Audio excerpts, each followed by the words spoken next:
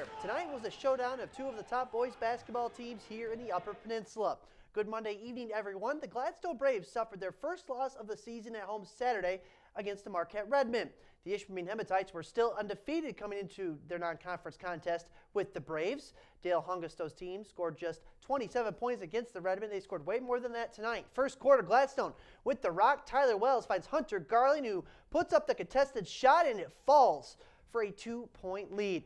More unselfishness from Gladstone here. Hunter Botroff, Justin Urich, Andrew Olasek, tic-tac-toe off the glass and in. An 8-4 lead in favor of the Braves, leading to an Ishpeming timeout. And here come the Hematites. Ozzie Hackerainen made his first athletic appearance since his clavicle injury in the football state semis. Ozzie Hack makes his first shot of the season as well. Back the other way, Tyler Wells drives to the elbow, pulls up, and finds Joe Gibbs, who makes the long jumper to give the Braves a 12-11 lead in the second.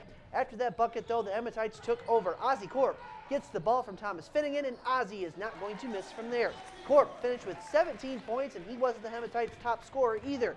That honor belonged to this guy right there, Travis Fredy, who had a game-high 24. There's two of them. Ishpeming, your winner, 61-51.